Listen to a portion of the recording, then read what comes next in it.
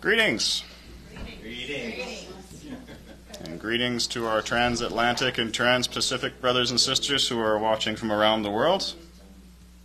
We're going to jump straight into worship. I have one announcement to make to keep it at the front of everybody's mind. Just a reminder, next week, Dr. Raphael and Momi Ajay are going to be speaking here Friday, Saturday, and Sunday, 3 days in a row. 7 a.m. Friday, Saturday, 7 p.m. Friday and Saturday, and at a regular time on Sunday. They'll be emphasizing inner healing from stress and loss and deliverance from personal problems. And they're going to be talking about prophetic destiny on the Sunday. And I'm informed by Ray that Bruce and Sheryl are going to be giving a message the following Sunday on covenant, I believe. Just keep that at the front of your minds. So with that said, we're going to jump right into worship.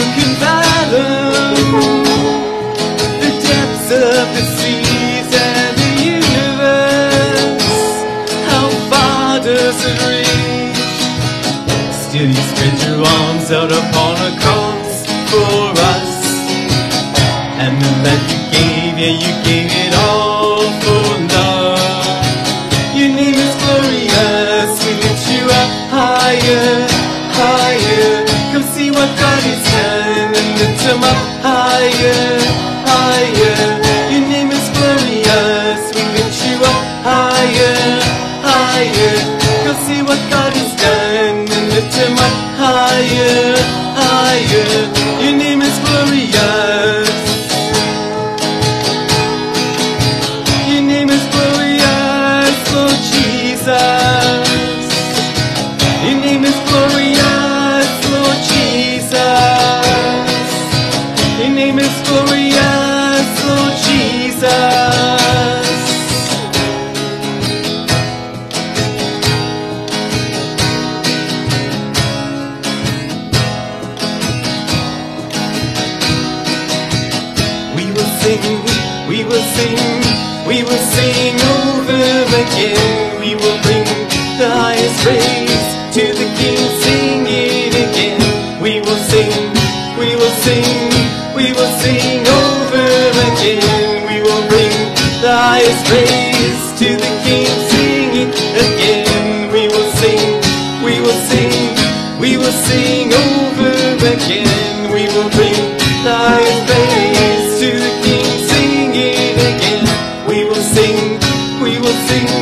We will sing over again. We will bring the highest praise to the King. Sing it again.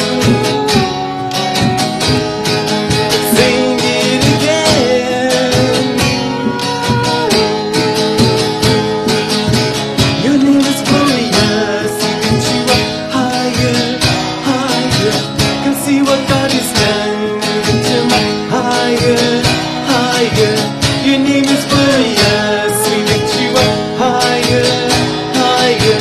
Come see what God has done. And lift him up higher, higher.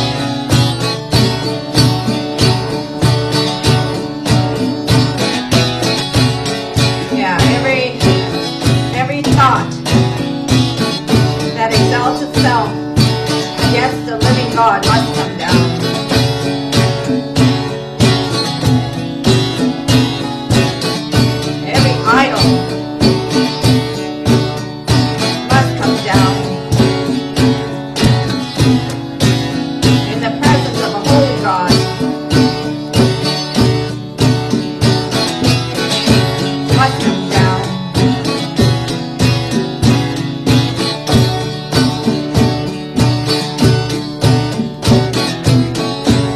Every mind that's held captive must come down.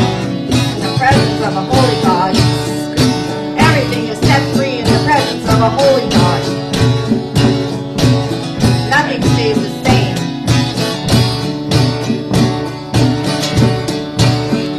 We agree with the holy God. Praise you, Lord.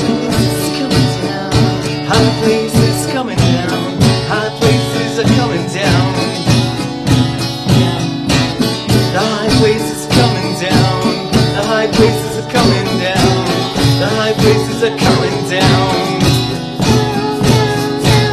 The high places are coming down. The high places are coming down. The high places are coming down. The high places are coming down. The high places are coming down. The high places are coming down. Everything that exalts itself against the Lord are coming down, coming down. Everything that exalts itself against the holy God of Israel is coming down, coming down, coming down.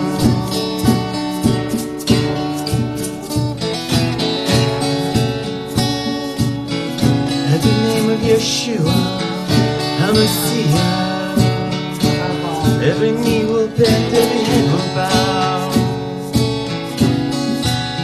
At the name of Yeshua.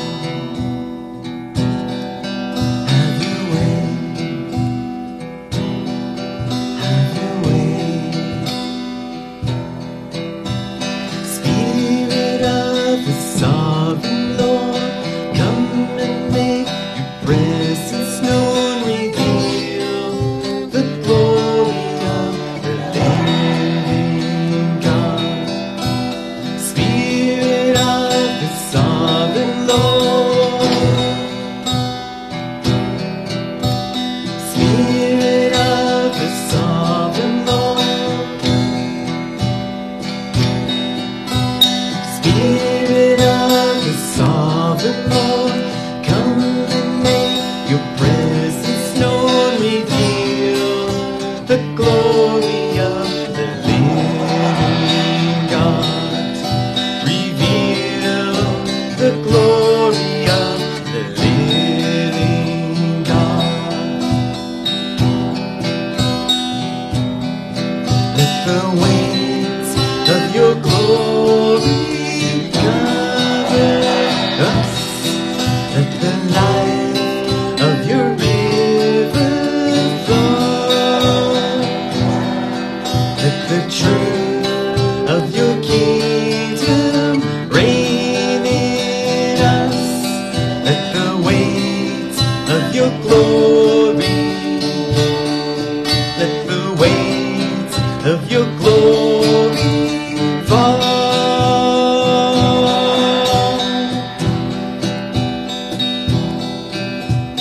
Spirit of the sovereign Lord, Spirit of the sovereign Lord, Spirit of the sovereign Lord, come and make your presence known. Reveal the glory of the living God.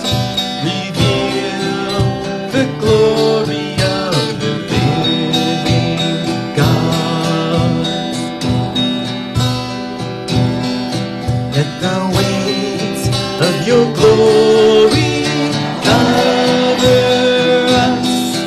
Let the life of your river flow. Let the truth of your kingdom reign in us. Let the weight of your glory, let the weight of your glory fall.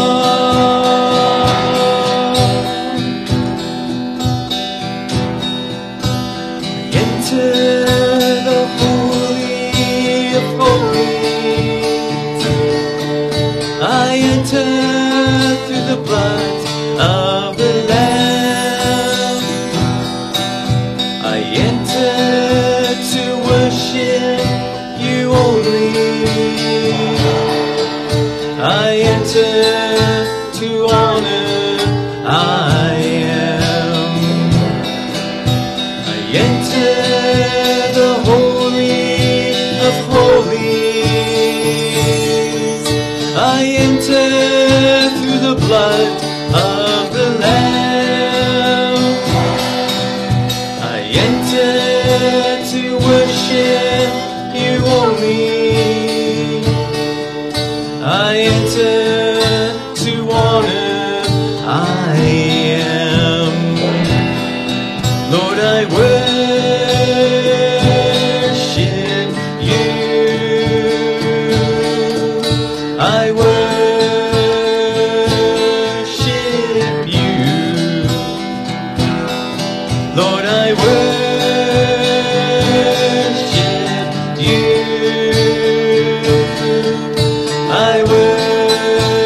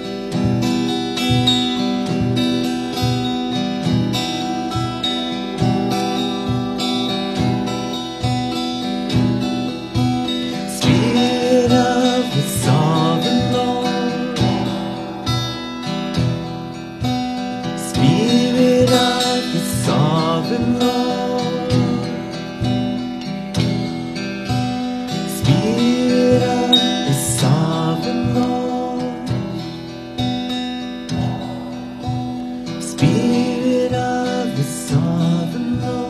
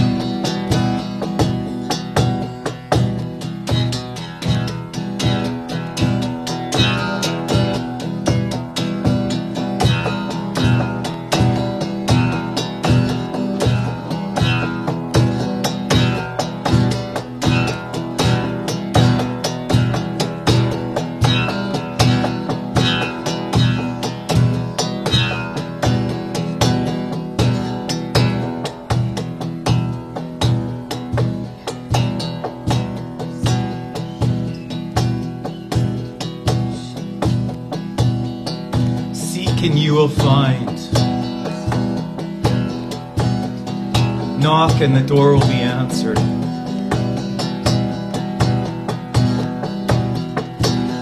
You have not because you ask not.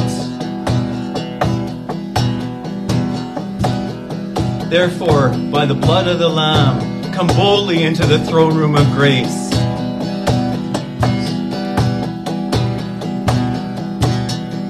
Lay down your hopes and dreams. Give them to the Lord, and He will lift you up in due time. In His time.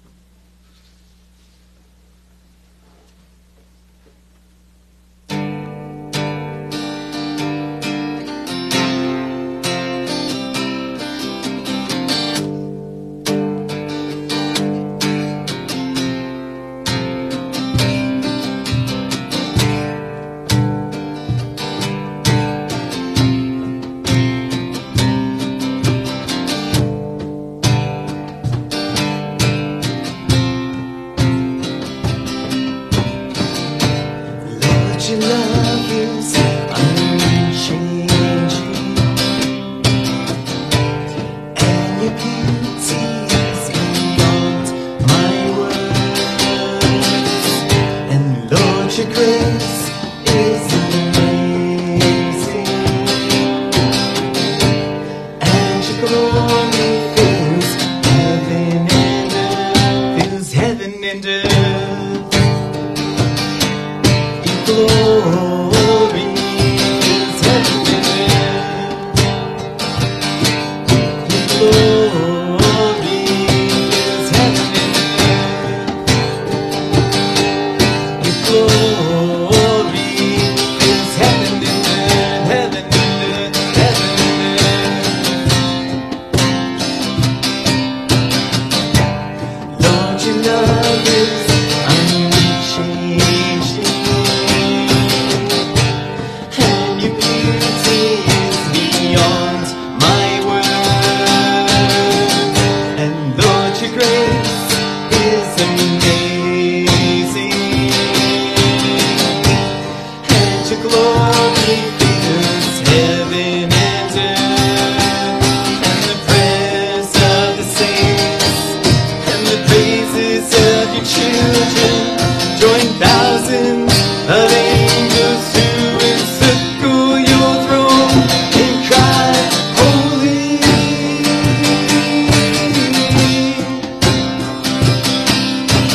Holy is the Lord, you are holy.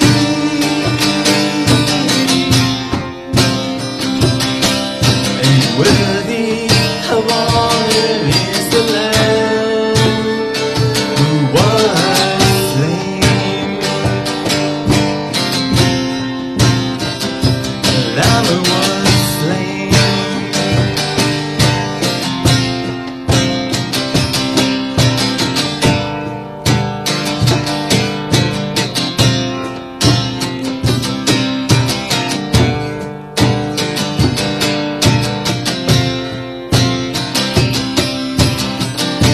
The harvest time is drawing nearer, when every nation will confess your name. There will be resting for the weary. I hear the coming of the latter rain, and the prayers of the saints and the praises of your children join thousands of angels who encircle your throne and cry, holy.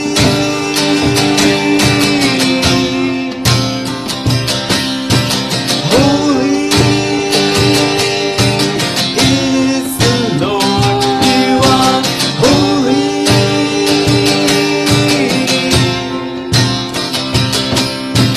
Holy is the Lord, you are holy.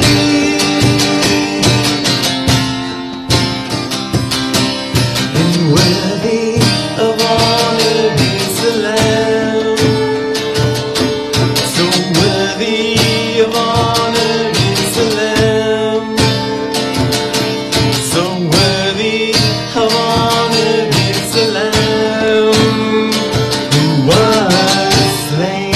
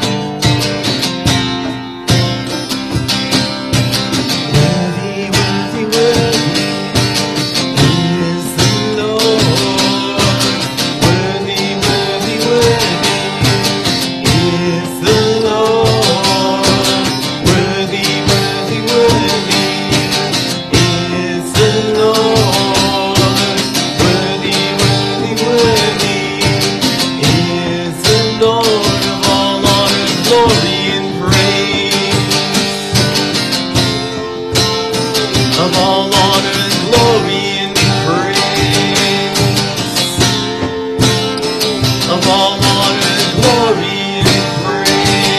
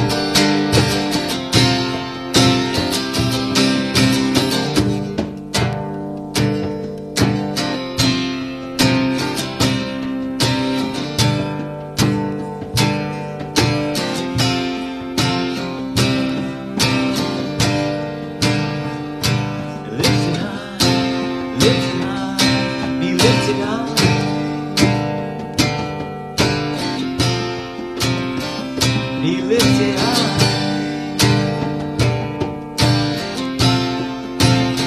Be lifted high.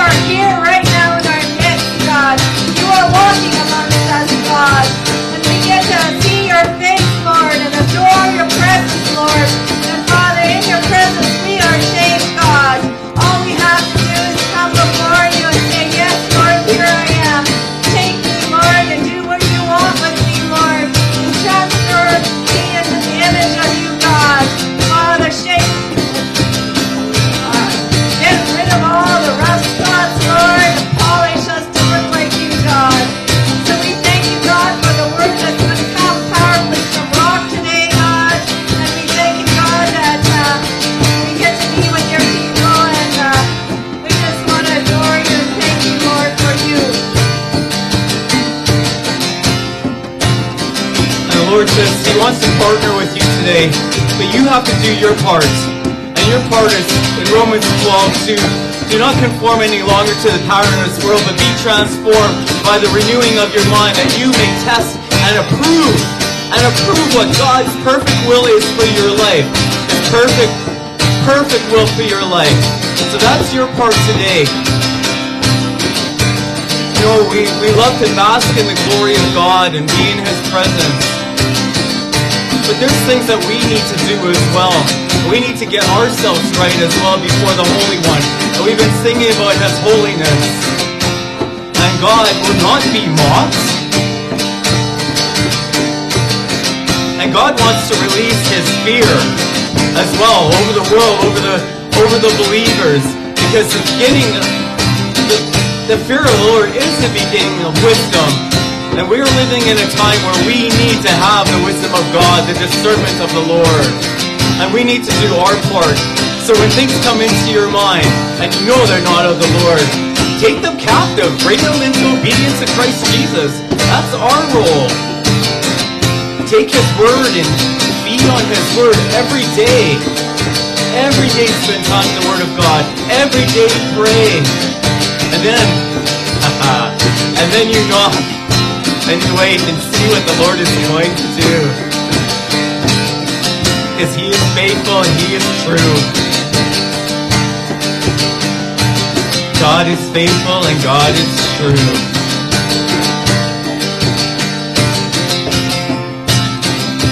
So do not conform any longer to the power of this world, but be transformed by the renewing of your mind, by His Word. And see His will be done, His kingdom come in your life.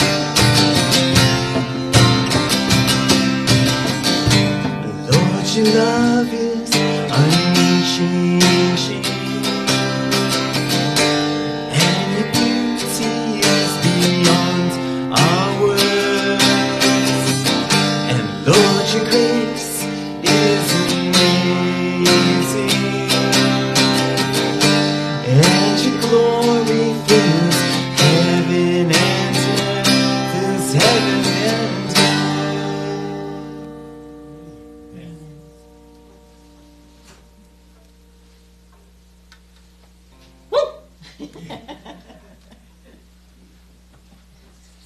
Praise Jesus.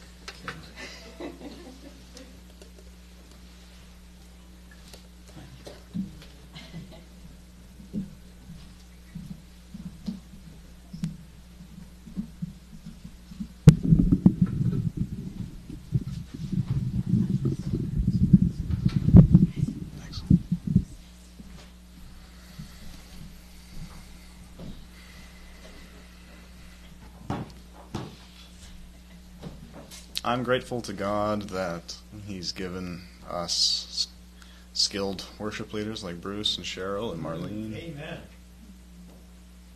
You too, Marlene. Amen. Amen.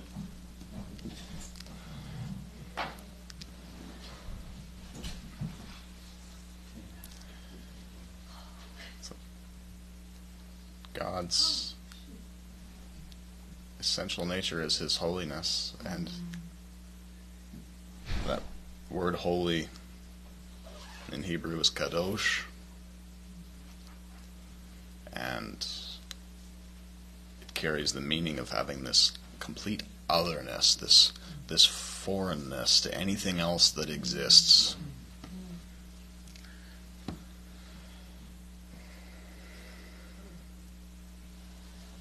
There's nothing comparable to it. That word often gets abused a lot. I'm sure you guys watched the old Batman from the 60s. You had a Robin. Jumping Jupiter, Batman, or holy smokes, Batman, or whatever. And that word holy just got thrown around a lot. And it's kind of a part of English vocabulary in a very venal and shallow sense, but it's actually got quite the depth of meaning.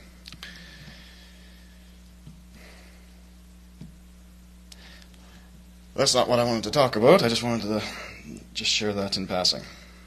So before we begin, I wanted to share a little bit of Bible trivia with you guys. Cheryl perked up. Bible trivia. So I'm sure you guys are familiar with the scripture in 2 Timothy 3:16. Let's see if I can get it from memory. It says, all scripture is God-breathed and it's profitable for teaching, for reproof, for correction, for training in righteousness, so that the man of God may be equipped, having been thoroughly equipped for every good work. So Scripture is theopneustos, God-breathed. What's not God-breathed that's in our Bibles is the chapter and verse divisions. Interestingly, in the early 13th century, Archbishop Stephen Langdon and Cardinal Hugo de Sancto Caro developed different systems of reference for the Bible, and it was Stephen Langton's systems that our modern Bible chapter divisions are based on, from Genesis to Revelation, just the chapter divisions. And then later, in 1440 AD, there was a rabbi named Isaac Nathan Ben Kaliamas. He created the verse divisions in the Old Testament while he was making an English translation of the Hebrew Bible. And he did that based on much older existing sentence structures in the Hebrew. And then later in the 1490s and early 1500s, there was an Italian biblical scholar named Santis Pagino. He became the first person to divide the New Testament into verses, but his system was not really widely accepted. Instead, there was a Parisian printer named Robert Estienne, or as he's more commonly known by his Latin name, Robertus Stephanus. He is the one that made the system that stuck for the verse division in our New Testaments. And it is useful. It is useful. And the very first Bible that used all the chapter divisions from all those past men and all of the chapter and verse divisions was the Geneva Bible in 1560. So the chapter and verse divisions that you are familiar with for Bible verse memorization, it's only about, give or take, 500 years old, 600 years old. And it's great for speedily locating a text. It's much easier than saying, okay, God so loved the world, and then I just can't look for the words rather than the numbers. Numbers are much faster, but there's an inconvenience and a flaw in the system, and that's that they divide the flow of thought oftentimes. So an example in John, the Gospel of John, we're all familiar with Jesus' discussion with Nicodemus. We're familiar that it starts in John chapter 3, verse 1, but actually it starts in John 2:23 is when the whole scene takes place, but you don't really pick that up because of the way that's divided in chapters. So there's an example of how it can break up, or even in the text we're going to read today from Hebrews. There's a therefore at the beginning of one chapter, and it completely cuts off the flow of thought from the previous chapter. So if you're doing your Bible reading plans and it tells you to read Hebrews 1 to verse 18 and then pick up verse 19 to chapter 2, and then you can stop right in the middle of a sentence sometimes, and it completely disrupts the flow of thought, and as a result it can really hinder your ability to intake God's Word in a meaningful way because you lose the flow of thought. So something I found really enriching in my own personal life I wanted to share with you is this practice I developed over 10 years. It's not something I just woke up and did. It's something I built up to. But it's reading New Testament epistles in one sitting. Now this doesn't work for the Gospels, doesn't work for much of the Old Testament. It works for some Proverbs and some Psalms and books like Esther and a lot of the shorter prophetic books. But for the histories and things like that, it's really hard to do. But for Romans, 1 Corinthians, Galatians, Ephesians, Philippians, Colossians, pretty much everything from Romans all the way to Jude, you could read in one sitting in under an hour. Yeah. And I just wanted to share that, bring this to your attention before we get into it, into Hebrews. Let's go to Colossians 4:16 for a sec. Colossians 4:16.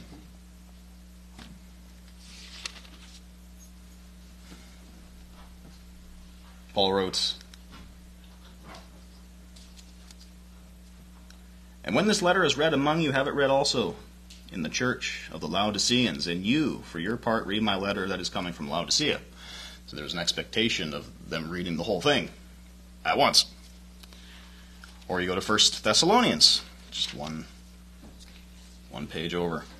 1 Thessalonians 5:27. Paul said, "I implore you by the Lord to have this letter read to all the brothers." So there was an impelling, almost a direct command to have the entire letter read. And then if you go to the very end of the book of Hebrews, which is 13 chapters long, very end, 13:22.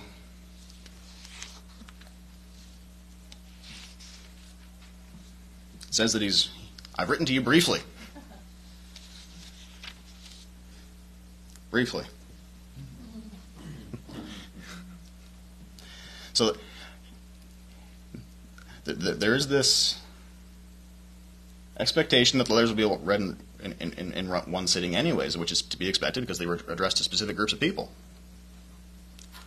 And you wouldn't, and there was often instructions and personal greetings at the end, so you wouldn't just read half of it one day and then read the other half the next day and then get to the instructions and the personal greetings that may have been urgent at the very end. Not you read the whole thing. So with that in mind, I'm going to do something a little uncouth and read the entire book of Hebrews today, which will only take 40 minutes, surprisingly enough. And it'll interest you to know that Hebrews is actually a sermon. How do I know that? Well, it's not really directed to any particular group by name. It's addressed to the Hebrews, generally speaking. It's thought that this is the Jewish diaspora, the people that were broken up around Asia Minor, that were Jewish and followers of Jesus, but they didn't have a tribal or national identity per se. It's the diaspora refers to that breaking up and spreading over a large geographical area. So we're going to do that, and there's going to be special emphasis on Hebrews chapter 6 at the end. And I'm going to give some brief teaching on the 6 elementary teachings of the Christ, which serve as a foundation upon which to build to understand the heady content that's throughout the book of Hebrews. So I'm going to dive right in and I'm going to read the whole book of Hebrews. Just a little thought experiment. How many people like watching movies here and there? Can you sit through an hour and a half long movie? Raise your hand. Can you sit through a 2-hour movie? Yeah. Can you binge a whole season of a show that's 10 episodes long with 45-minute episodes each? Yeah. So if you can do that, you guys can listen to the whole book of Hebrews too. I got my wife with that one. When I told her that I would be reading the book of Hebrews today, she said, "People aren't going to pay attention." Well, can you watch a movie if it's 3 hours long? Oh yeah. Yeah. And you can do that too.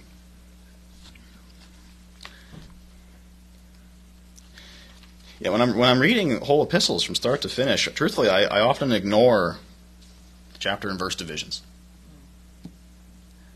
I actually have some Bibles that don't have them at all. It's pretty helpful, just to gauge the entire picture of what's trying to be said.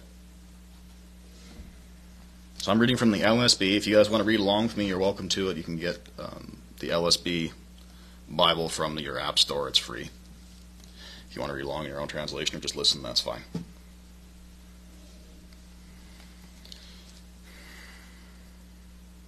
I just encourage you to practice active listening and to just notice all the ways that there's comparing and contrasting of how Jesus is more supreme than angels, more supreme than Moses, more supreme than Melchizedek, more supreme than the Levitical priesthood.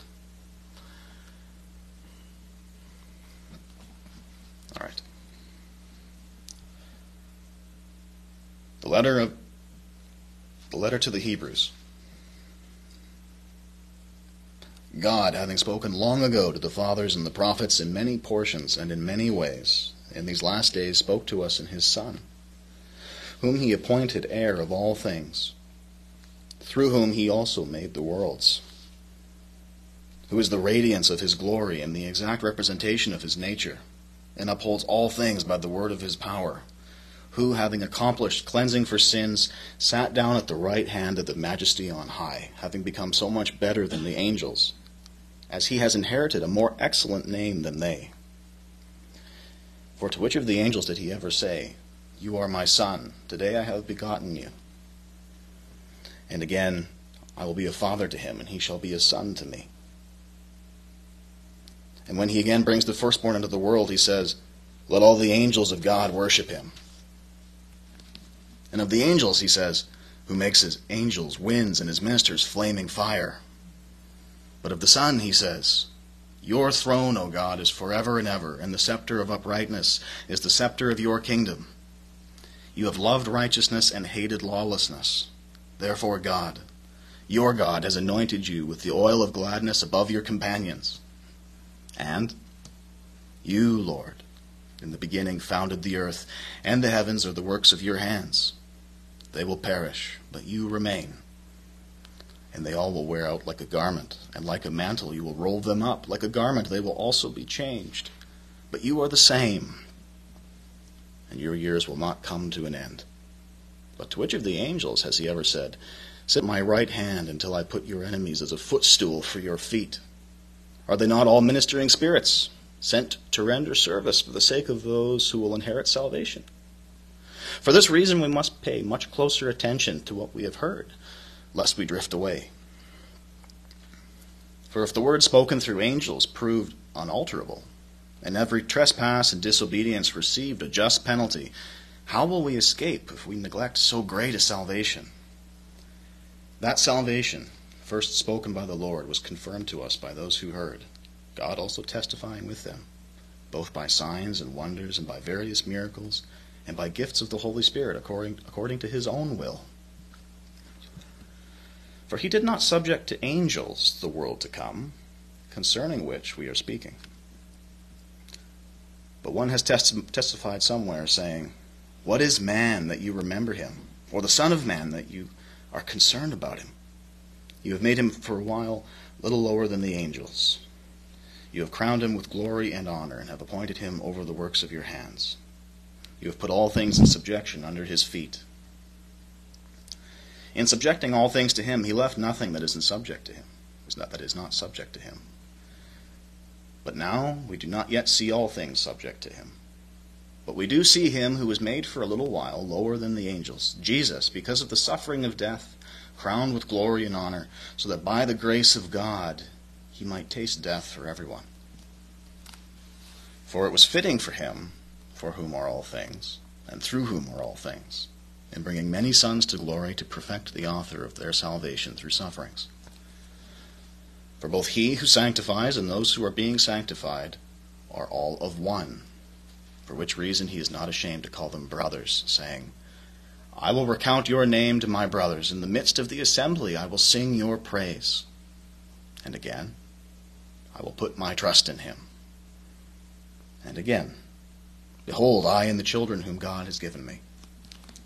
Therefore, since the children share in flesh and blood, he himself likewise also partook of the same, that through death he might render powerless him who had the power of death, that is the devil, and might free those who through fear of death were subject to slavery all their lives. For assuredly he does not give help to angels, but he gives help to the seed of Abraham. Therefore he had to be made like his brothers in all things, so that he might become a merciful and faithful high priest in things pertaining to God, to make propitiation for the sins of the people.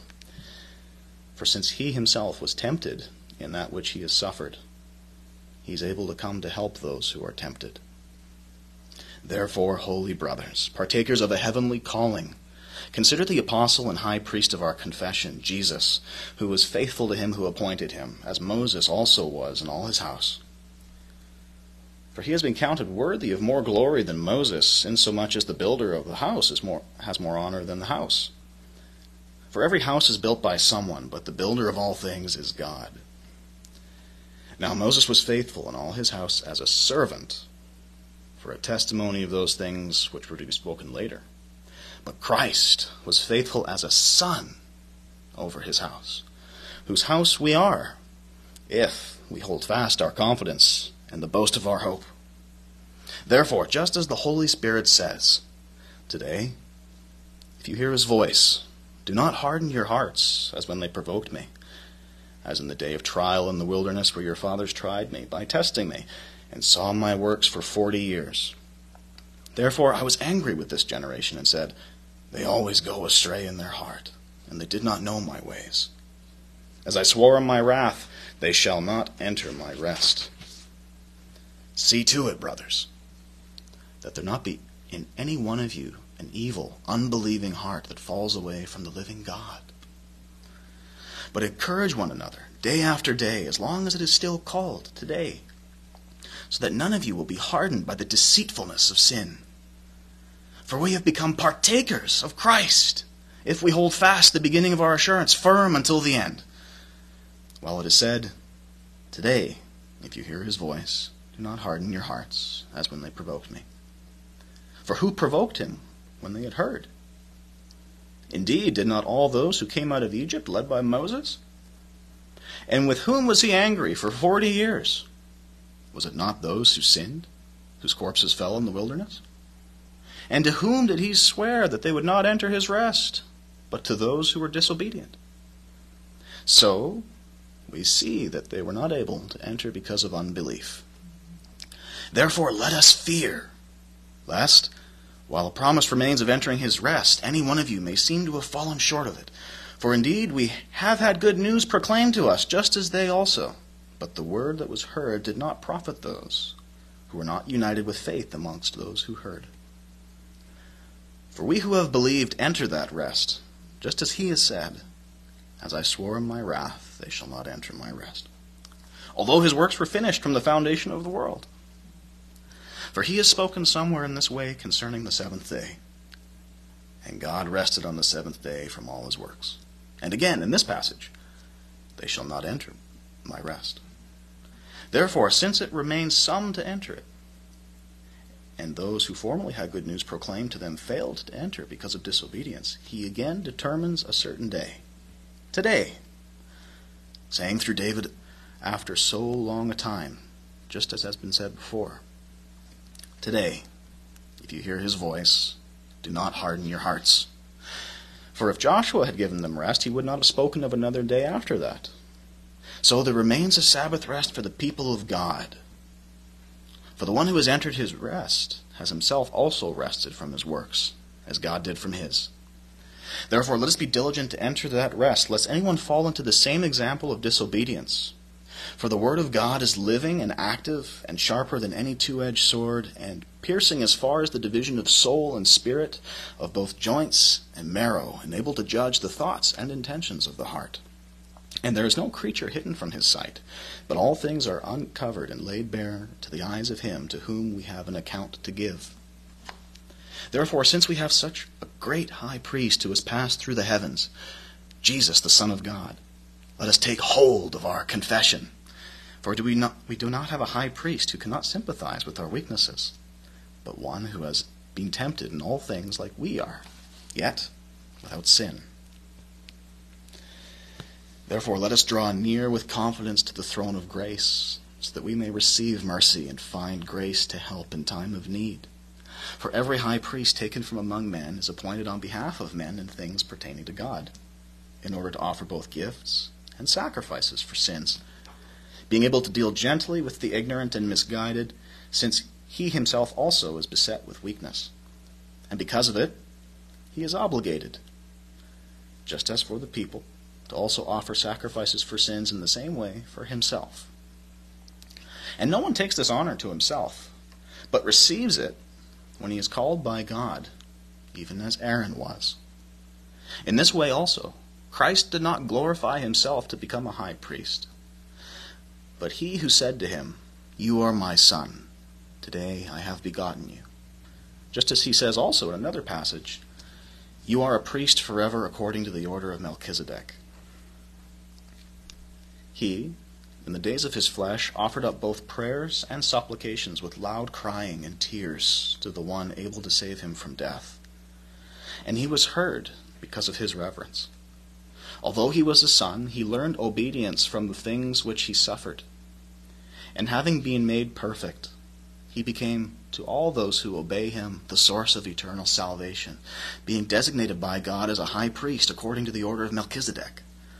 Concerning him we have much to say, and it is hard to explain, since you have become dull of hearing. For though by this time you ought to be teachers, you have need again for someone to teach you the elementary principles of the oracles of God, and you have come to need milk and not solid food. For everyone who partakes only of milk is not accustomed to the word of righteousness, for he is an infant.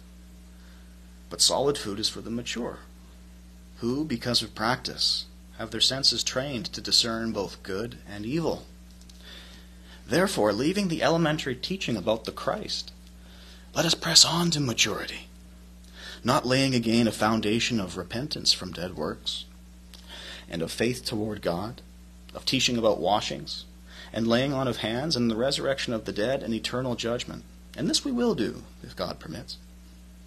For in the case of those once having been enlightened, and having tasted of the heavenly gift, and having been partakers of the Holy Spirit, and having tasted the good word of God, and the powers of the age to come, and having fallen away, it is impossible to renew them again to repentance, since they again crucify to themselves the Son of God, and put him to open shame.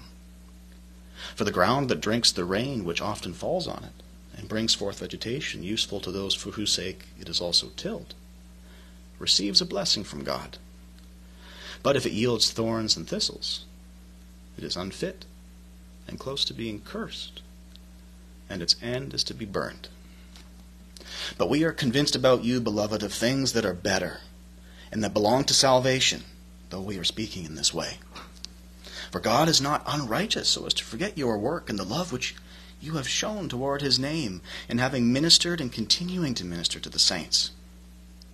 And we desire that each one of you show the same diligence, so as to realize the full assurance of hope until the end, so that you may not become dull, but imitators of those who through faith and patience inherit the promises.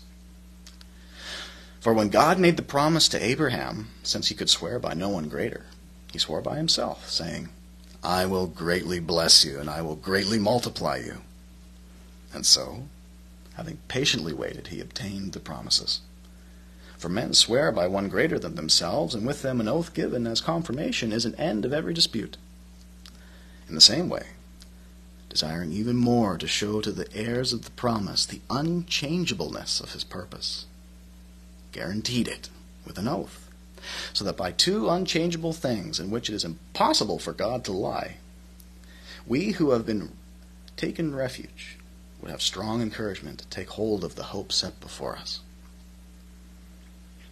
This hope we have as an anchor of the soul, a hope both sure and confirmed, and one which enters within the veil, where a forerunner has entered for us, Jesus, having become a high priest forever according to the order of Melchizedek.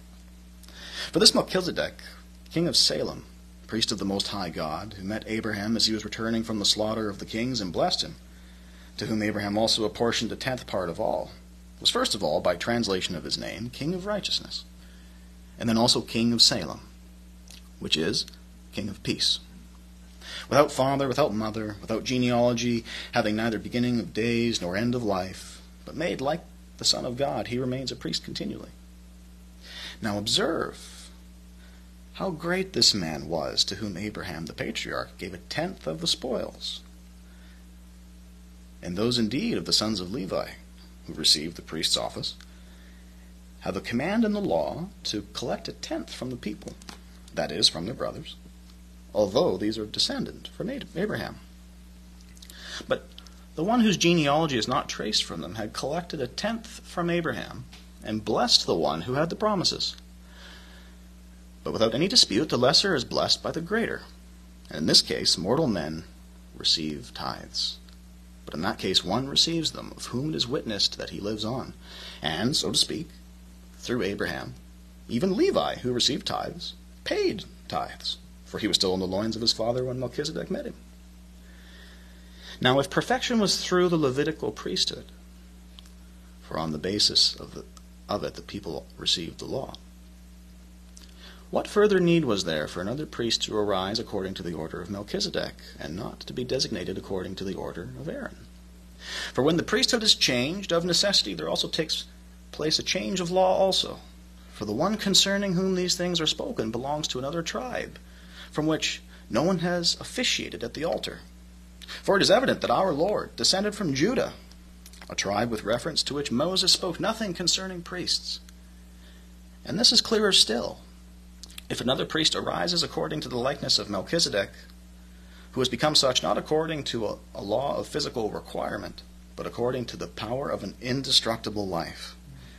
For it is written about him, "You are a priest forever, according to the order of Melchizedek. For on the one hand, there is a setting aside of a former commandment because of its weakness and uselessness, for the law made nothing perfect. And on the other hand, there is a bringing in of a better hope, through which we draw near to God. And inasmuch as it was not without an oath, for they indeed became priests without an oath, but he was an oath through the one who said to him, "The Lord has sworn and will not change his mind, you are a priest forever." So much more Jesus also has become the guarantee of a better covenant. And the former priests, on the one hand, existed in greater numbers because they were prevented by death from continuing. But Jesus, on the other hand, because he continues forever, holds priesthood permanently. Therefore, he is also able to save forever those who draw near to God through him, since he always lives to make intercession for them. For it was fitting for us to have such a high priest, holy, innocent, undefiled, separated from sinners, and exalted above the heavens, who does not need daily, like those high priests, to offer up sacrifices, first for his own sins and then for the sins of the people, because he did this once for all when he offered up himself. For the law appoints men as high priests who are weak, but the word of the oath, which comes after the law, appoints a son who has been made perfect forever. Now, the main point of what's being said is this: we have such a high priest who sat down at the right hand of the throne of the majesty in the heavens, a minister in the holy places, and in the true tabernacle which the Lord pitched, not man. For every high priest is appointed to offer both gifts and sacrifices, so it is necessary that the high priest also would have something to offer. Now, if he were on earth, he would not be a priest at all, since those who offer the gifts according to the law, who serve a copy and shadow of the heavenly things, just as Moses was warned by God when he was about to erect the tabernacle.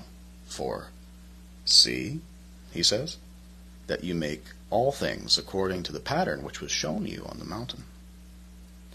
But now he has obtained a more excellent ministry, by as much he is also a mediator of a better covenant, which has been enacted on better promises. For if that first covenant had been faultless, there would have been no occasion sought for a second. But finding fault with them, he says, "Behold, the days are coming, says the Lord, when I will complete a new covenant with the house of Israel and with the house of Judah, not like the covenant which I made with their fathers in the day when I took them by the hand to lead them out of the land of Egypt. For they did not continue in my covenant, and I did not care for them, says the Lord. For this is the covenant that I will make with the house of Israel. After those days, says the Lord, I will put my laws into their minds, and upon their hearts I will write them.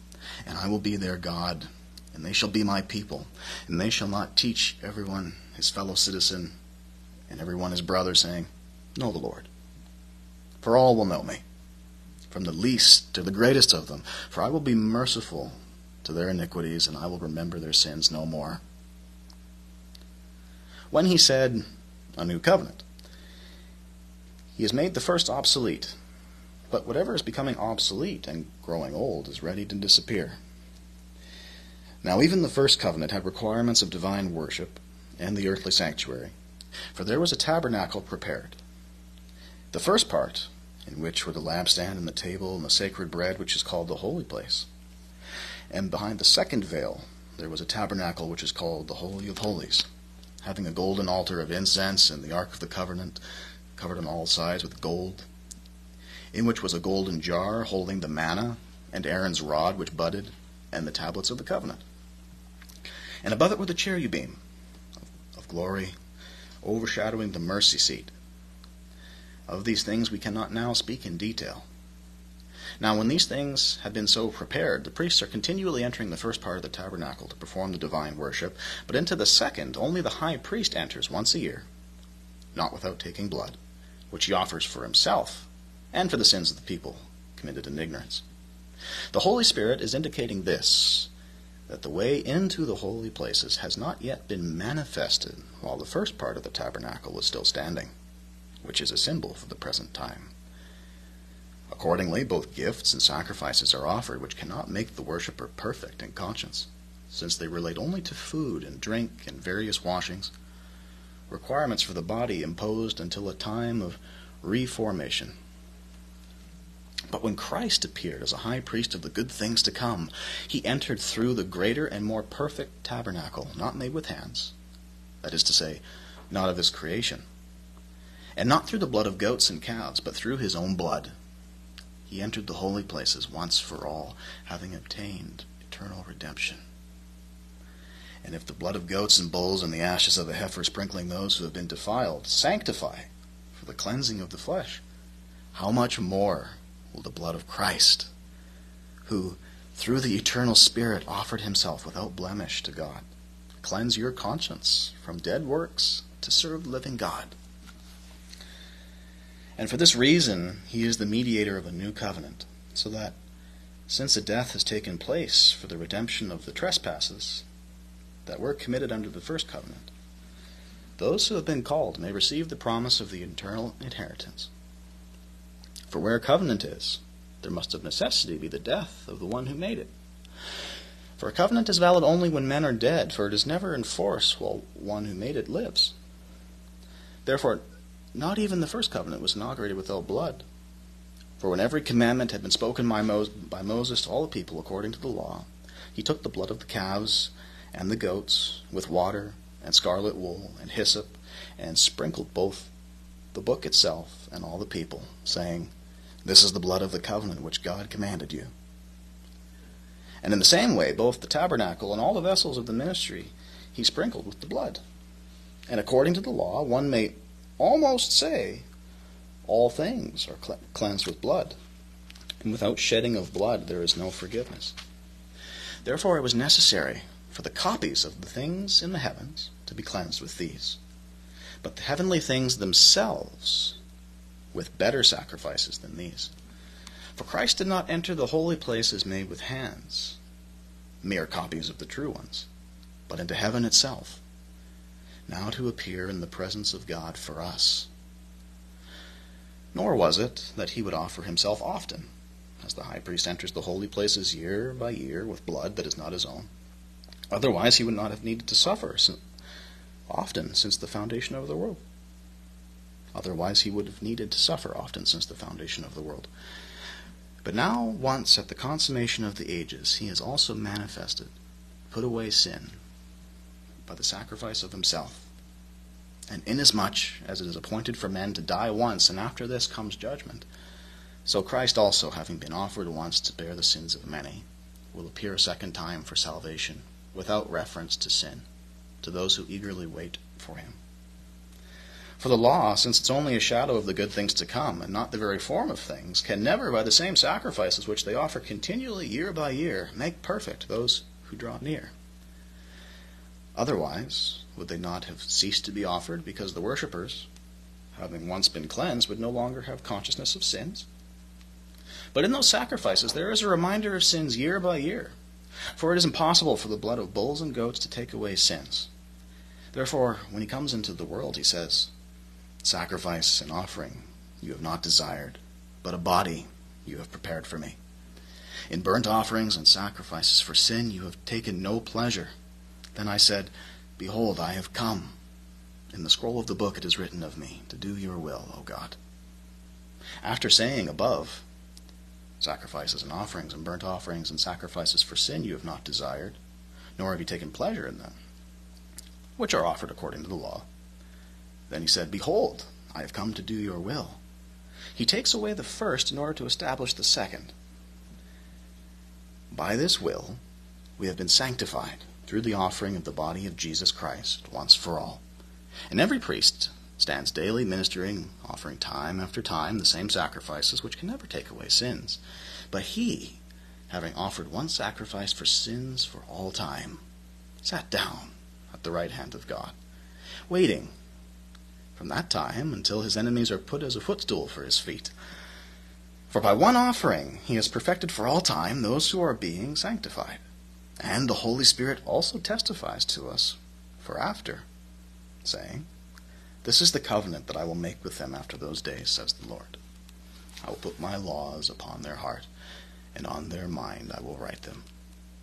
He then says, "And their sins and their lawless deeds I will remember no more." Now where there is forgiveness of these, there is no longer any offering for sin. Therefore, brothers, since we have confidence to enter the holy places by the blood of Jesus, and a new and living way which he inaugurated for us through the veil, that is, his flesh, and since we have a great priest over the house of God, let us draw near with sincere heart and full assurance of faith, having our hearts sprinkled from an evil conscience and our bodies washed with pure water. Amen. Let us hold fast the confession of our hope without wavering, for he who promised is faithful. And let us consider how to stimulate one another to love and good deeds, not forsaking our own assembling together, as is the habit of some, but encouraging one another, and all the more as you see the day drawing near. For if we go on sinning willfully, and after receiving the knowledge of the truth, there no longer remains a sacrifice for sins, but a terrifying expectation of judgment and the fury of a fire which will consume the adversaries. Anyone who has set aside the law of Moses dies without mercy by the mouth of 2 or 3 witnesses. How much more worse punishment do you think he will deserve who has trampled underfoot the Son of God, and has regarded as defiled the blood of the covenant by which he was sanctified, and has insulted the Spirit of grace? For we know him who said, "Vengeance is mine, I will repay." And again, the Lord will judge his people. It is a terrifying thing to fall into the hands of the living God. But remember the former days when, after being enlightened, you endured a great conflict of sufferings, partly by being made a public spectacle through reproaches and afflictions, and partly by becoming sharers with those who were so treated. For you also showed sympathy to the prisoners and accepted with joy the seizure of your possessions, knowing that you have for yourselves a better and lasting possession. Therefore do not throw away that confidence of yours, which has a great reward. For you have need of endurance, so that when you have done the will of God, you may receive the promise. For yet in a little while, he who is coming will come and will not delay. But my righteous one shall live by faith, and if he shrinks back, my soul has no pleasure in him. But we are not of those who shrink back to destruction, but of those who have faith to the preserving of the soul. Now faith is the assurance of things hoped for, the conviction of things not seen. For by it men of old gained approval. By faith we understand that the worlds were prepared by the word of God, so that what is seen was not made of things which are visible. By faith, Abel offered to God a better sacrifice than Cain, which he was approved as being righteous, God approving his gifts. And through faith, though he is dead, he still speaks. By faith, Enoch was taken up, so that he could not see death. And he was not found because God took him up. For prior to being taken up, he was approved as being pleasing to God. And without faith it is impossible to please him, for he who draws near to God must believe that he is, and that he is a rewarder of those who seek him. By faith, Noah, being warned about the things not yet seen, in reverence prepared an ark for the salvation of his household, by which he condemned the world and became an heir of the righteousness which is according to faith. By faith, when he was called, obeying by going out to the place which he was to receive for an inheritance, and he went out, not knowing where he was going. By faith he sojourned in the land of promise, as in a foreign land, dwelling in tents with Isaac and Jacob, fellow heirs of the same promise. For he was looking for the city which has foundations, whose architect and builder is God. By faith, even Sarah herself received ability to conceive, even beyond the proper time of life, since she had regarded him faithful, who had promised. Therefore, there were born even of one man, and him as good as dead at that, as many as the stars of heaven in number, and innumerable as the sand which is by the seashore. All these died in faith, without receiving the promises, but having seen them and having welcomed them from a distance, and having confessed that they were strangers and exiles on the earth. For those who say such things make it clear that they are seeking a country of their own. And indeed, they have been remembering that country from which they went out. they would have had opportunity to return. But now they aspire to a better country, that is, a heavenly one. Therefore God is not ashamed to be called their God, for he has prepared a city for them. By faith, Abraham, when he was tested, offered up Isaac, and he who had received the promise was offering up his only son, to whom it was said, "In Isaac your seed shall be called." He considered that God was able to raise people even from the dead, from which, figuratively speaking, he also received him back. By faith, Isaac blessed Jacob and Esau, even regarding things to come. By faith, Jacob, as he was dying, blessed each of the sons of Joseph and worshipped, leaning on the top of his staff. By faith, Joseph, when he was dying, made mention of the exodus of the sons of Israel and gave commands concerning his bones. By faith, Moses, when he was born, was hidden for 3 months by his parents, because they saw that he was a beautiful child, and they were not afraid of the king's edict. By faith, Moses, when he had grown up, refused to be called the son of Pharaoh's daughter, choosing rather to be mistreated with the people of God than to enjoy the passing pleasures of sin, regarding the reproach of Christ greater riches than the treasures of Egypt, for he was looking to the reward. By faith he left Egypt, not fearing the rage of the king, for he endured, as seeing him who is unseen. By faith he kept the Passover and the sprinkling of the blood, so that he who destroyed the firstborn would not touch them. By faith they passed through the Red Sea as they were passing through dry land, and the Egyptians, when they attempted it, were drowned. By faith the walls of Jericho fell down after they had been encircled for 7 days. By faith Rahab the harlot did not perish along with those who were disobedient after welcoming the spies in peace. And what more shall I say? For time will fail me if I recount Gideon, Barak, Samson, Jephthah, as well as David and Samuel and the prophets, who through faith conquered kingdoms, performed righteousness, obtained promises, shut the mouths of lions, quenched the power of fire, escaped the edge of the sword, were made strong from weakness, became mighty in war, and put foreign armies to flight. Women received back their dead by resurrection, and others were tortured, not accepting their release, so that they might obtain a better resurrection. And others experienced mockings and floggings, yes, also chains and imprisonment. They were stoned, they were sawn in two, they were tempted, they were put to death by the sword. They went about in sheepskins and goatskins, being destitute, afflicted, mistreated, of whom this world was not worthy, wandering in desolate places and mountains and caves and holes in the ground. And all these, having gained approval through faith, did not receive what was promised, because God had provided something better for us, so that apart from us they would not be made perfect. Therefore, since we have so great a cloud of witnesses surrounding us, lay aside every weight and the sin which also easily entangles us. Let us run with endurance the race that is set before us, fixing our eyes on Jesus, the author and perfecter of faith, who for the joy set before him endured the cross, despising the shame, and sat down at the right hand of the throne of God. For consider him who has endured such hostility by sinners against himself, so that you will not grow weary, fainting in heart. For you have not yet resisted to the point of shedding your blood in striving against sin. And have you forgotten the exhortation which is addressed to you as sons? My son, do not regard lightly the discipline of the Lord, nor faint when you are being reproved by him. For those whom the Lord loves, he disciplines, and he flogs every son whom he receives. It is for discipline that you endure. God deals with you as sons.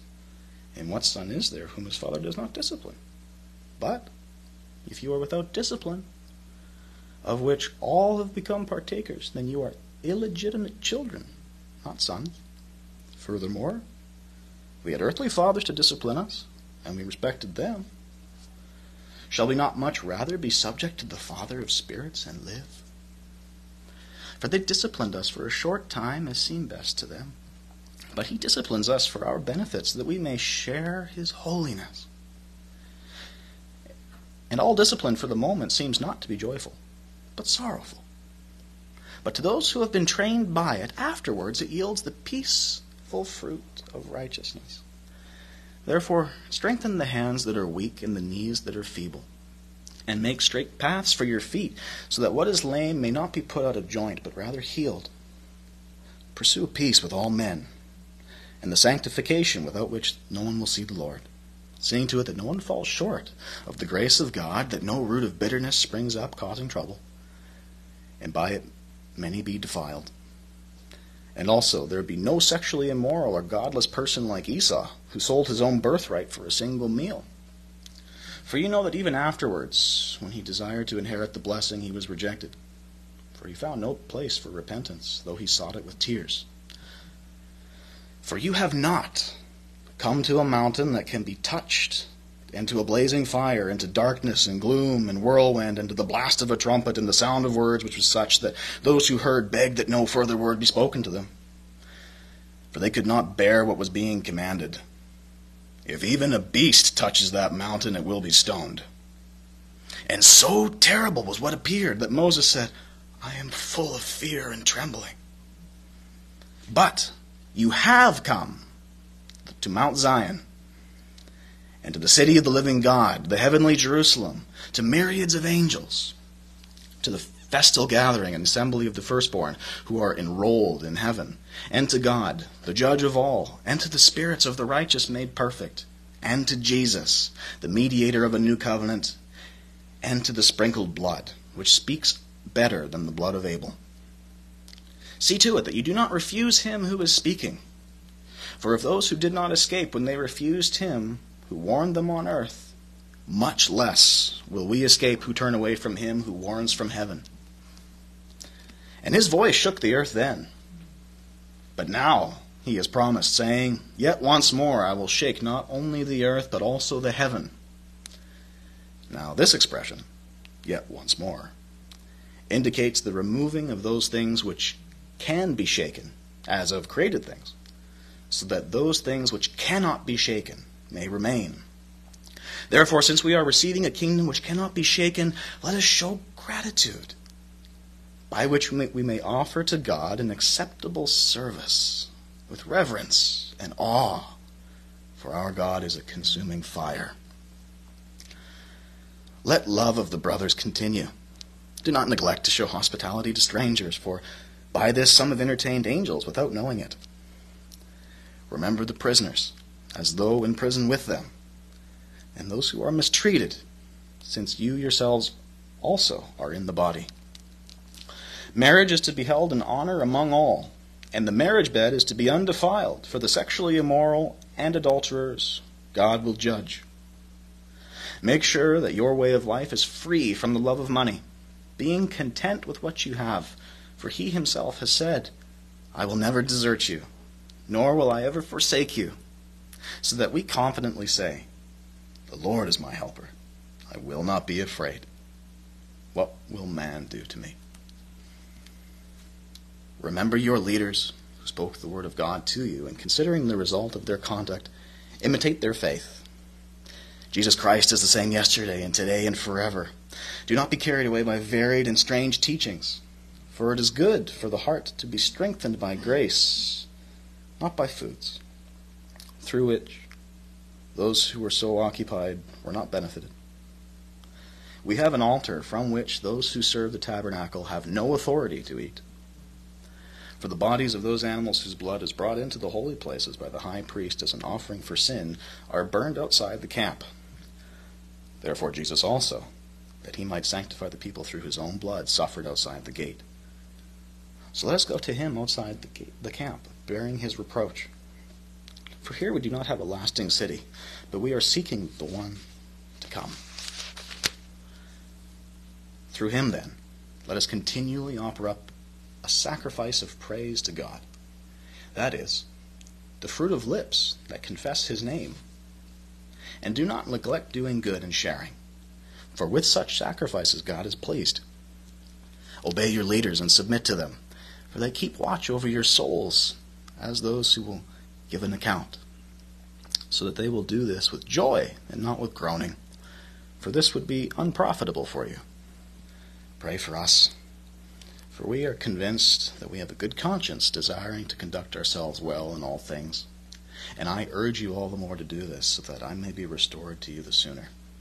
Now, the God of peace, who brought up from the dead the great shepherd of the sheep through the blood of the eternal covenant, our Lord Jesus, equip you in every good thing to do his will, by doing in us what is pleasing in his sight, through Jesus Christ, to whom be the glory forever and ever. Amen. But I urge you, brothers, bear with this word of exhortation, for I have written to you briefly. Note that our brother Timothy has been released, with whom, if he comes, I will see you. Greet all of your leaders and all the saints. Those from Italy greet you. Grace be with you all. That wasn't so bad, was it? Turn to Hebrews 6.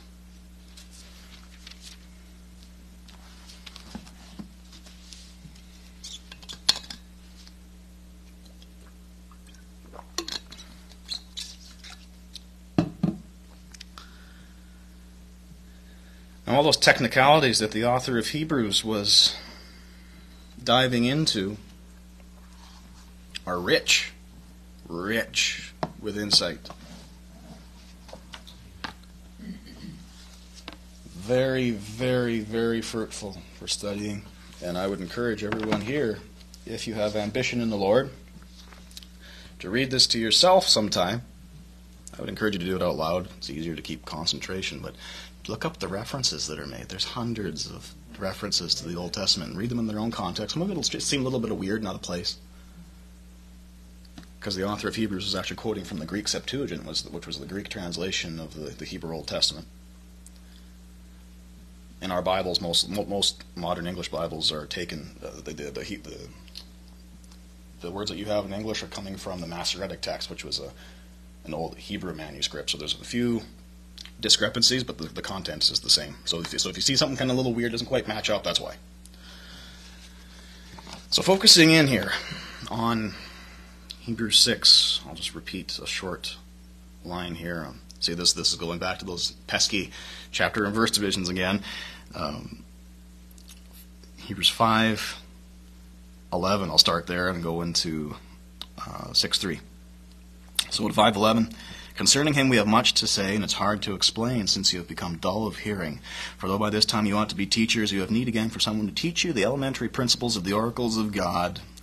And you have come to need milk and not solid food. For everyone who partakes only of milk is not accustomed to the word of righteousness, for he is an infant. But solid food is for the mature, who because of practice have their senses trained to discern both good and evil. Therefore, leaving the elementary teaching about the Christ, the Anointed One, let us press on to maturity, not laying again a foundation of 1. Repentance from dead works, 2. And of faith toward God, 3. Teachings about washings, 4. Laying on of hands, and 5. The resurrection of the dead, and 6. Eternal judgment. And this we will do if God permits. Now, you see this in passing, but what he's saying here is that's the foundation upon which you need to build in order to understand the heady, rich theological richness that he elucidates later. So I suggest, if one doesn't have a solid grasp of those 6 foundational teachings, you have a shaky ground on which to build, to gain deeper insight into the Lord, His Spirit, and to His revealed Word that we have so graciously given to us. So I want to just unpack these briefly. I'm not going to go into too much depth for the sake of time. But repentance from dead works.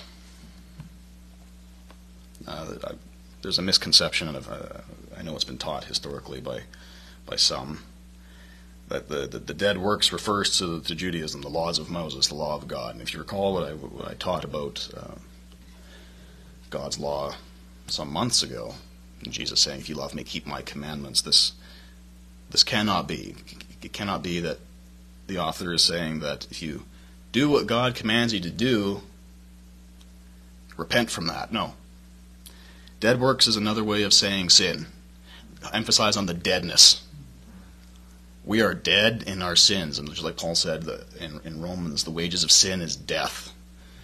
We are completely dead in ourselves, and we need to be revived, revivified, enlivened, resurrected, brought to new life. So repentance from dead works, it means, and I think Ralph has said this over and over again, I've said it over and over again, repentance, metanoia in Greek, that's the word being used here, means to turn around, to go another direction, to walk towards God, to have a change of mind, it's even implied.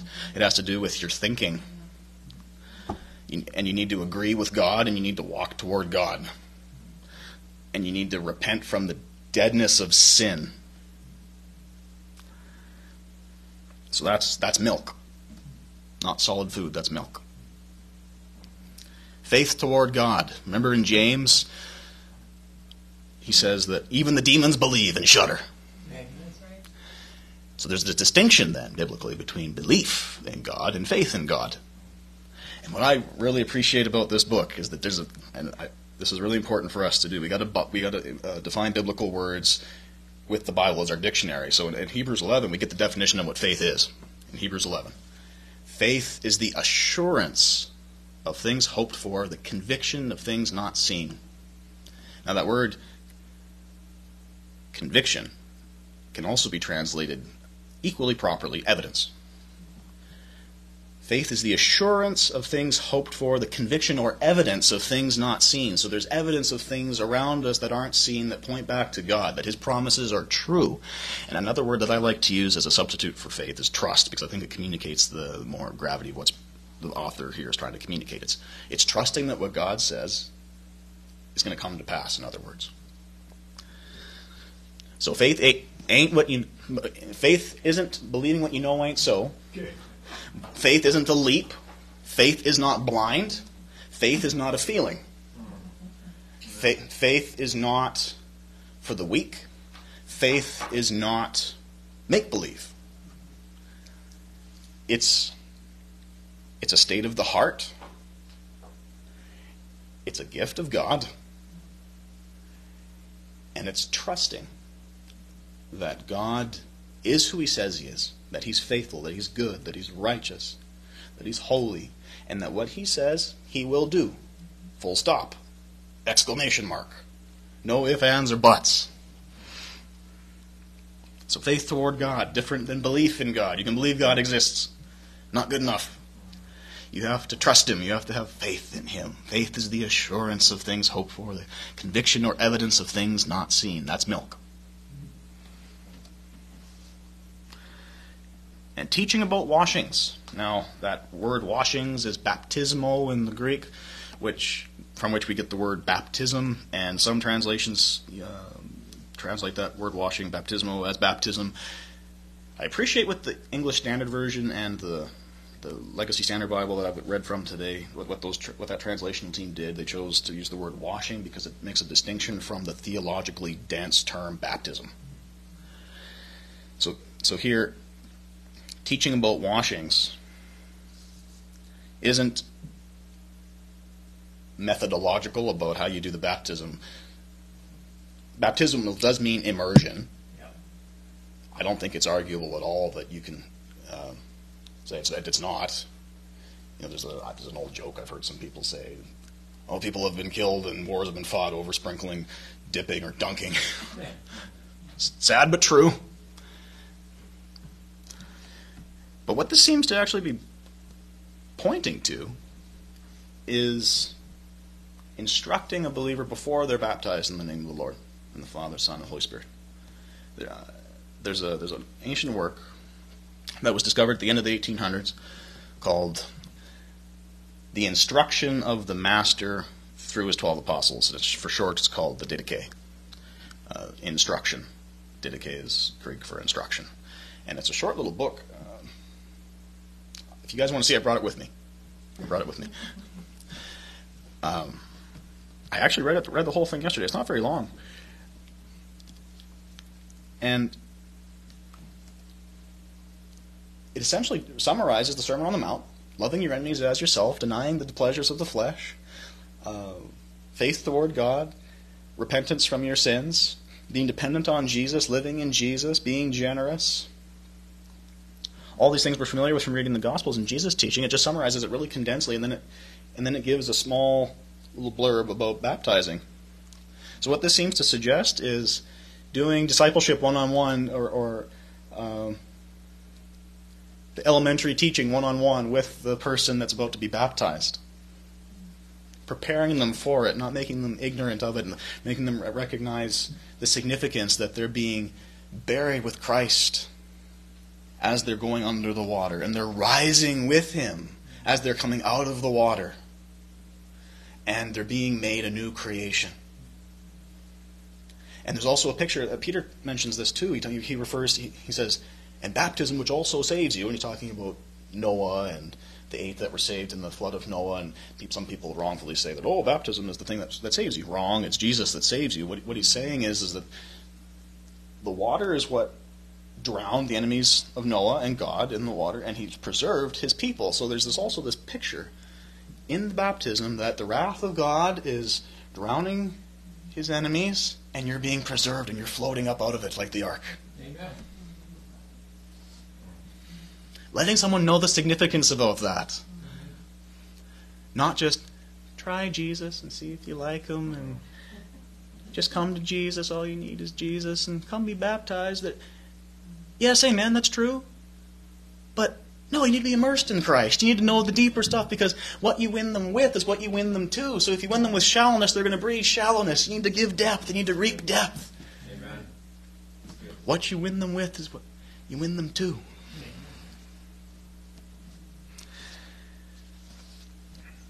So the laying on of hands. I've observed in my short life many misappropriations of this in groups of brothers and sisters that affirm rightfully the gifts of the Spirit, and I've been personally affected by ignoring the teaching of Paul in 1 Timothy.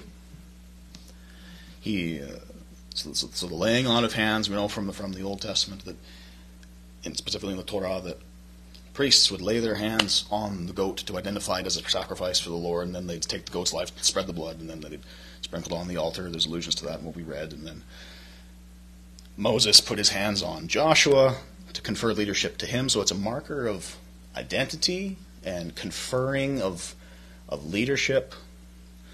There's also what Paul says to Timothy about him receiving a prophetic word through the laying on of hands, and there's some kind of a conferring of a prophetic destiny through the laying on of hands. And then, one chapter later, in the same letter, 1 Timothy, chapter 5, I believe, he's talking about don't be hasty, don't be quick to lay on hands, for by so doing some have partaken in the sins of others. And I've partaken in the sins of others. I learned the hard way, for good reason, glory to God for it. I don't bellyache or grumble about it. Valuable lessons. But an elementary teaching about the Christ is being careful to lay on hands, and particularly when it comes to the identifying and ordination and conferring of anointing with leadership. Don't be quick. Don't be quick. Heed Paul's warning. Don't make my mistake. Be slow, thoughtful, and pray for extra discernment in the Spirit, which is a spiritual gift. So that's milk. The resurrection of the dead. There's a lot of controversy around this subject. There was in Jesus' day. The Pharisees and the Sadducees, as we usually just in our minds, we usually just relegate that to the drawer of hypocrites when we think about them, but those names refer to theological schools of thought, and they believe very specific things. Jesus, interestingly enough, belonged to the Pharisaical school of thought. He just had problems with their application, not so much their theology, which is why he accosted them and confronted them and rebuked them in public. The Sadducees, they didn't believe that angels, demons, or the resurrection, or the spirit world existed. They denied it, and they only believed that Genesis, Exodus, Leviticus, Numbers, Deuteronomy was the Word of God. Everything else was meh. Which is why Paul got them all riled up in Acts when he was being put up to trial by Festus, and he talked about the resurrection of the dead, and then Sadducees tore their clothes. How dare you talk about the resurrection of the dead? That was pretty sensitive for them. Even today, you hear a lot of people say, oh, when you die, you're going to go to heaven. That's where you're going to be. But what about the heavens and the new earth? We're given new bodies. The resurrection of the dead is an actual, literal thing. It's not metaphorical. You, Bruce, you, Cheryl, you, Shelley, you, Jill, you, Ralph, and me, Brock, we're all going to get new physical, tangible, fleshy stuff without corruption someday. And we're going to be in the company of others just like that. Like Christ. Amen. And I'm reminded of the end of 1 Thessalonians. I'll just go there quick, because I think it's relevant.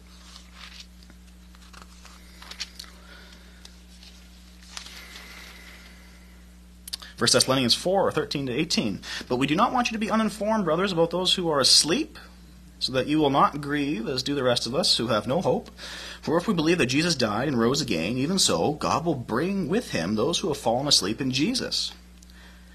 For this we say to you by the word of the Lord, that we who are alive will remain until the coming of the Lord, will not precede those who have fallen asleep. For the Lord himself will descend from heaven with a shout, and with the voice of the archangel, and with the trumpet of God, and the dead in Christ will rise first. And we who are alive and remain will be caught up together with them in the clouds to meet the Lord in the air, and so shall we always be with the Lord. Therefore comfort one another with these words. I think it's important for leaders to admit their biases and their views to the people that they're teaching to, so I'm just going to admit that, and this isn't picking a bone or attacking anybody, I'm just saying I reject a pre-tribulational rapture. I believe that that passage is not referring to that. I believe it's referring to the actual resurrection event, the giving of God to his people new bodies. So I just want to tell you where I stand on that. I'm not here to dispute that. I just thought it's important to admit that so that there's no confusion. Like we can talk about that another time.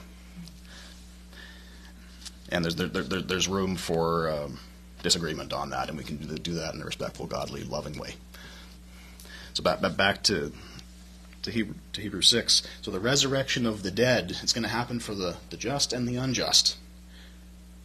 It's going to happen to believers and unbelievers, some unto everlasting glory and some to everlasting condemnation, we're told.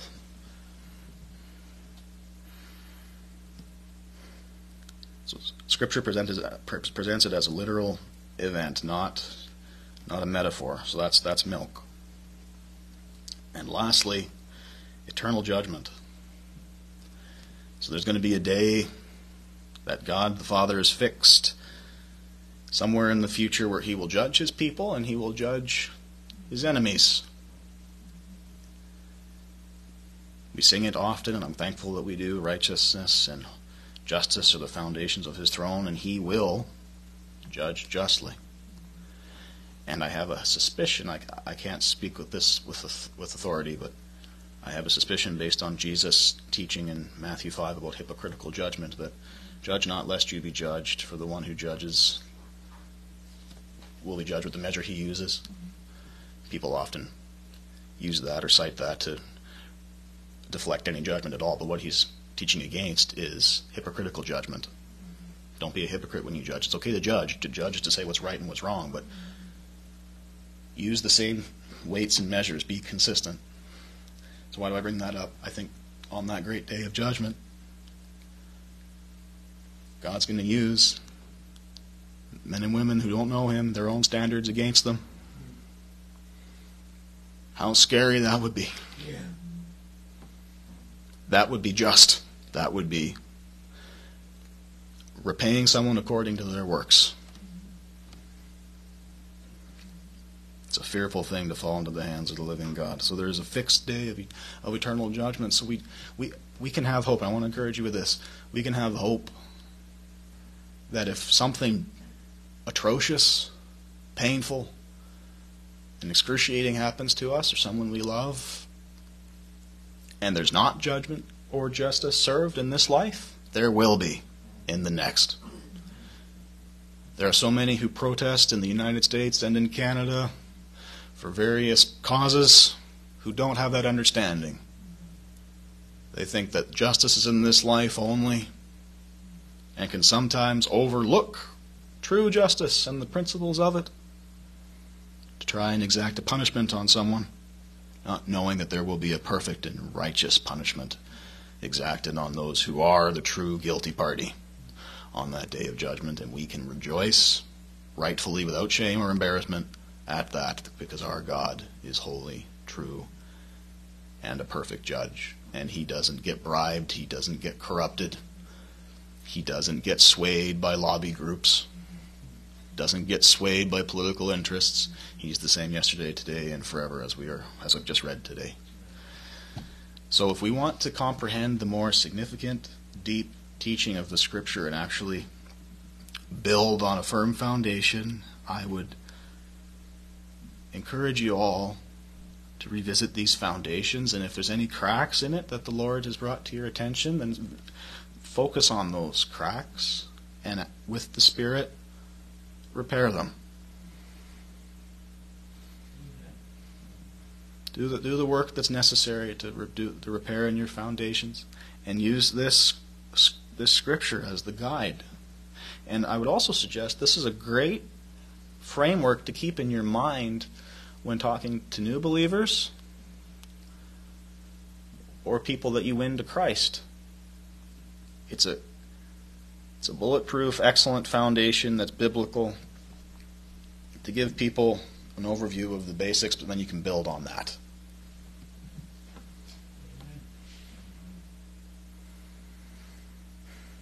So, as we were exhorted at the very end of Hebrews to give a sacrifice of praise, I invite Bruce and Cheryl to lead us in one more song, and then after that one song, I'd like us to partake of the Lord's Supper together, and then we can enjoy a meal in each other's fellowship. Amen.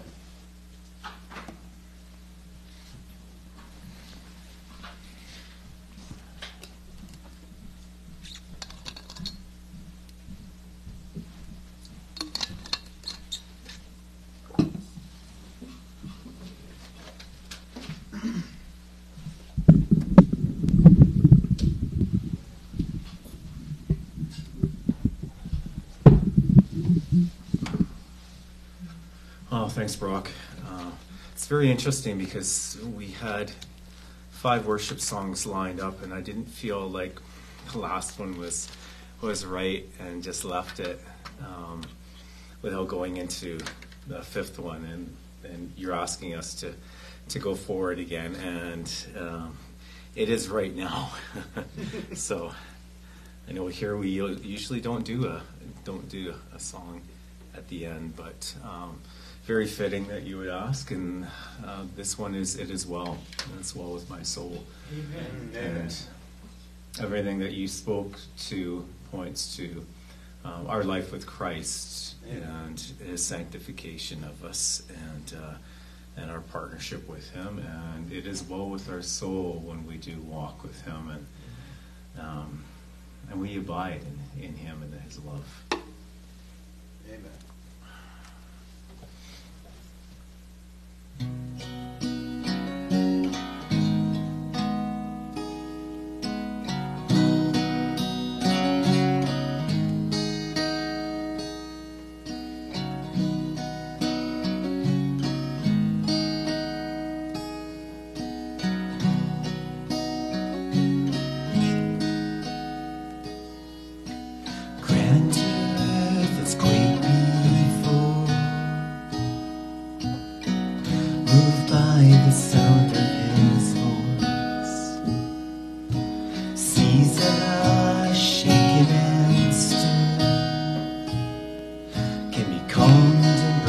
From my regard,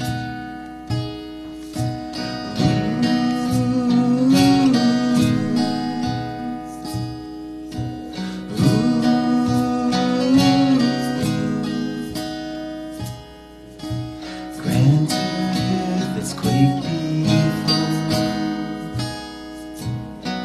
moved by the sound of His voice, seas that are shaken and still, can be calmed and broken from my regard. Through it all, my eyes are on you. Through it all, it is well. Through it all, my eyes are on you, and it is well with me.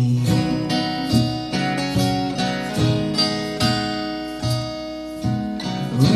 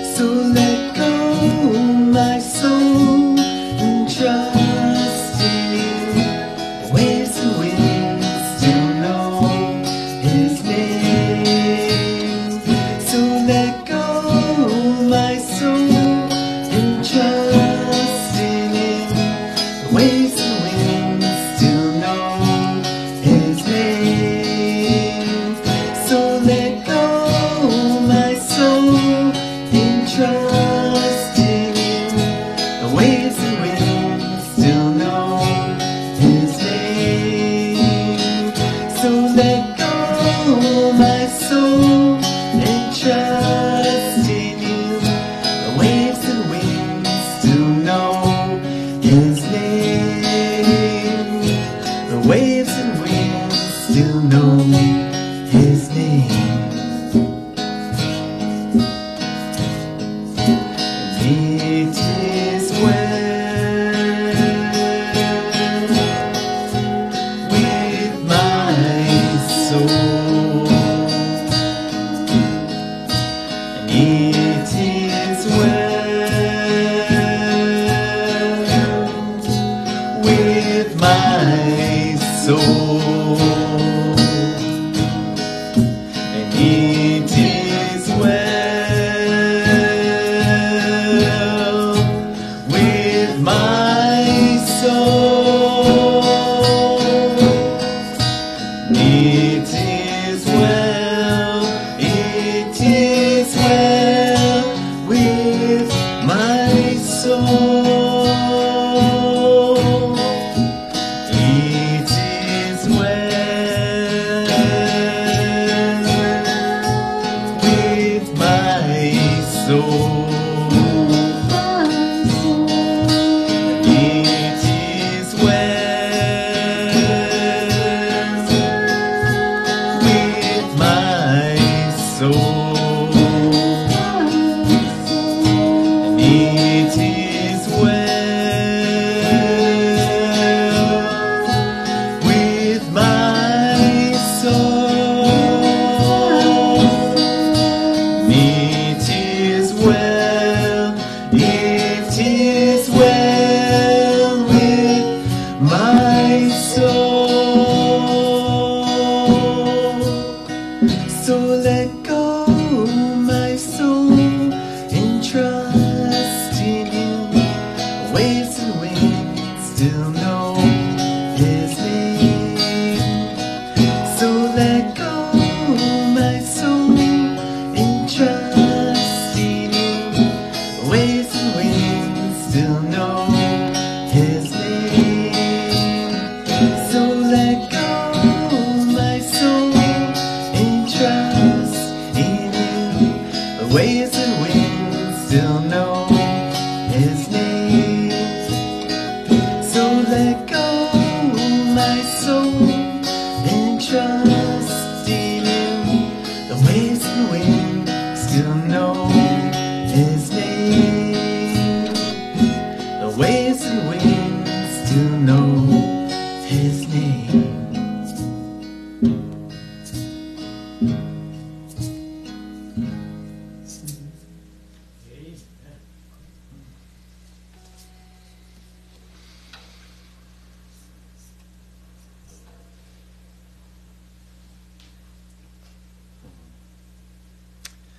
So, Lord, we just give you thanks for this day, Lord. This is the day that you have made, and we rejoice and we delight in it, Lord. We thank you for your word, Lord, that was delivered from your servant, Brock, God, that has pierced our hearts, Lord. Lord, we love you. We love your word, Lord. We love your servants, God, that you send to us, God. So rich in the world, Lord. So rich in your word, Lord, and so faithful, Lord, to your commandments, God. And so, Lord, we thank you, God, and we bless you, we praise you, we love you, and we adore you, Lord. And we thank you, Lord, for your blessings upon everyone who's joined us today, Lord. Those who are far and near, Lord, those who couldn't be with us in this house, but, Lord, are celebrating you in their house as well, God. We thank you for them, Lord. We thank you for your presence in this place. In Yeshua's name we pray. Amen. Amen. Thank you, Bruce and Cheryl. To our brothers and sisters across the Atlantic and across the Pacific in the majority world, we say greetings and now farewell from Carberry. Thank you for tuning in, for your attention. And we say to you, as to everybody here, the Lord bless you and keep his face upon you. May he fill you with strength, vigor, life, and joy in Jesus. Grace to you all.